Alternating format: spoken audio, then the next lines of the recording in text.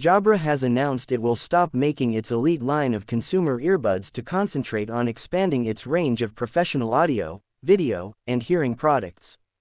This shift comes right after the company introduced the Elite 10 and Elite 8 Gen 2 earbuds. Despite the phase-out, Jabra assures customers that the new Elite 10 and Elite 8 Gen 2 will be available and supported as usual. The Jabra Elite 10 Gen 2 offers several key features, including audio smart case. This tech grants the case the ability to act as a wireless audio transmitter. This means the case can connect to devices that don't have Bluetooth built in, like airplanes' entertainment systems, or gym equipment, using a cable with a 3.5mm jack or USB-C connector, and then transmit the audio to your earbuds.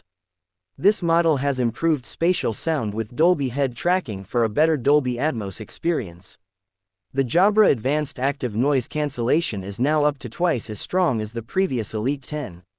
Call quality is also improved with 6 microphones and effective noise reduction algorithms. The new natural hear-through feature with better wind noise detection is twice as effective as before. These earbuds have 10mm drivers and a semi-open design with Jabra Comfort Fit technology. They offer up to 6 hours of battery life and have an IP57 rating for splash and dust resistance.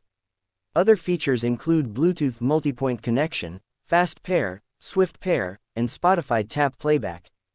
The Jabra Elite 10 Gen 2 is priced at $280 and will be available in mid-June in titanium black, gloss black, cocoa, and 2 new colors, denim and soft white.